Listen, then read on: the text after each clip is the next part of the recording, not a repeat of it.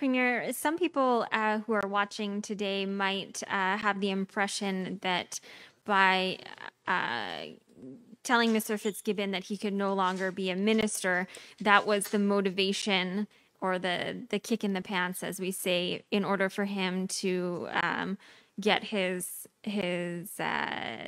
action, his stocks in order. Yeah, his shares in order. Do you think that maybe you should have done that earlier instead of letting this go on for such a long time, and it had some negative repercussions on the reputation of your government as a government that is ethical and doesn't tolerate this kind of thing? Okay. First, we have to remind and recap a bit what happened in the last 3 years. Pierre had some investment in 13 companies. He was able to sell 11 of these shares. 2 of these shares were in private companies where it wasn't easy to find a buyer. All right. In the last 3 months, what happened is that the 2 companies in which he had investment, the management said, oh, we will buy back those shares at a certain price. All right.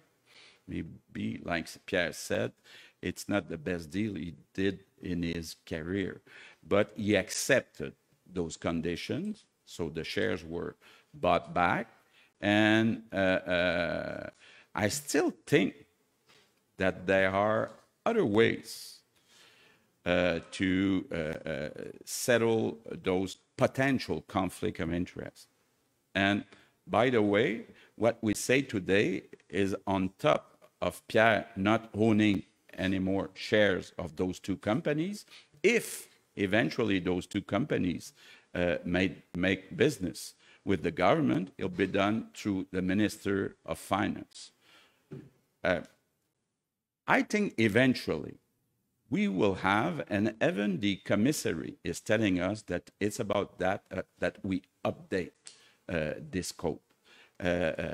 Because there are ways to make sure you don't have a conflict of interest other than selling your shares, all right? But I'm realistic, I'm pragmatic. I'm convinced that the opposition will not let me, in the rest of the mandate, change this code. So it doesn't mean that it doesn't need to be changed. We may do that in a future mandate, but right now, Pierre accepted to sell his shares, and we hope he's with us for 5 years, because he also announced today that he would be present for the next campaign next year.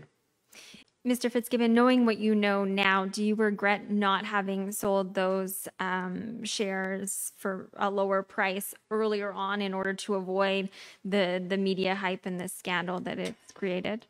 The answer is no. And if you allow me to answer the question you asked the Premier, I think we have to be careful between facts, perception.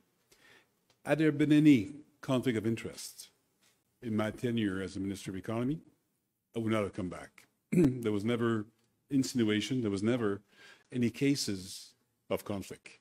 So this is the interpretation of the code.